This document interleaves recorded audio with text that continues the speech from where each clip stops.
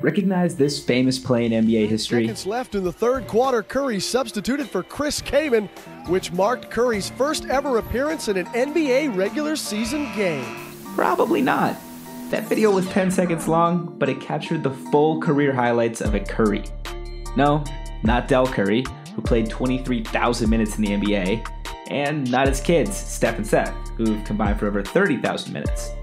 This is JamesOn Curry, not a descendant of the supremely gifted House Curry.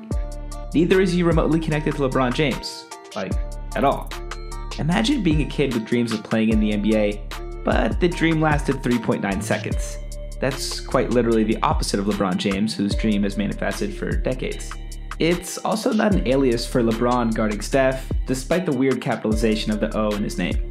So, just who is JamesOn Curry if he's not a mutant hybrid of the Akron Hammer or the Babyface Assassin? Wouldn't that be Le Curry? Maybe Stephron Jerry? Doesn't matter. I'm Frank Smith, and this is the story of JamesOn Curry, the world record holder for the shortest NBA career ever. Early on, JamesOn was recognized as one of the best high school talents in the country. He averaged 40 points, 7 boards, and 6 assists a night in his senior season. He even set a school record for points with 3,307, which was later broken by Kobe White. JamesOn seemed destined for greatness. If we told you blindly that some kid was already considered a top high school prospect, was averaging 40, 7, and 6, you'd be ready for your favorite NBA franchise to draft him, ASAP. He would seem great, right? Of course he does. However, there are plenty of high school phenoms who don't exactly pan out. Curry was set to go down the road and play for Chapel Hill, but he ran into some legal issues along the way. He was charged with 2 counts of possession to sell and distribute marijuana. He couldn't stay off the weed! UNC would rescind their scholarship offer, and JamesOn would go on to Oklahoma State to continue his basketball career, carving out a nice freshman year. He started 15 of the 33 games, averaged 9 points and 3 assists, but he amped his points up to 14 during March Madness. After 2 more successful seasons at OK State, highlighted by a 40-point outburst against Baylor, Curry decided to forego his senior season and enter the NBA draft. Now, Curry was a pretty good college player, but many questioned his decision to go pro. Scouts had reservations about his physical attributes. 6'3", 190 pounds, and several others popped up immediately.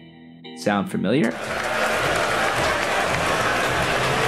I didn't realize that there were so many fans who... Unfortunately, JamesOn didn't possess the type of talent that Steph has, but realistically, no one does. Curry was selected 51st overall by the Bulls back in 2007 and went on to sign his contract on August 2nd. Sadly, he didn't log a single regular season second for the Bulls that year, spending all of his time in the D-League. He was waived in the summer of 2008. Once again though, Curry was signed to a D-League team. This time, he played well enough with the Springfield Armor to catch the Clippers' attention. On January 25th, 2010, Curry's dream of NBA action came true. He jogged to the scorer's table, relinquished his warm-up gear, waited for the buzzer, and subbed in with 3.9 seconds left in the third quarter versus Celtics. On the famed TD Garden floor, Curry was matched up with Rajon Rondo.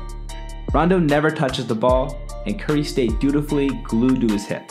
The final buzzer sounded, and no one knew it at the time, but JamesOn Curry's NBA career was over. It may not have been as long as he wanted it to be, but the man got to fulfill a lifelong dream that millions of people are never able to accomplish. So sure, he barely played in the NBA, but he did play in the top league in the world. Very few people, regardless of their profession, can say they spent any time with the top company during their careers. A cup of coffee in the NBA or not, JamesOn Curry had his moment. Thank you guys for watching. I'm Frank Smith. Follow ClutchPoints at ClutchPoints. If you enjoyed it, you can find many more on our Facebook, YouTube, and IGTV. Thanks. Until next time.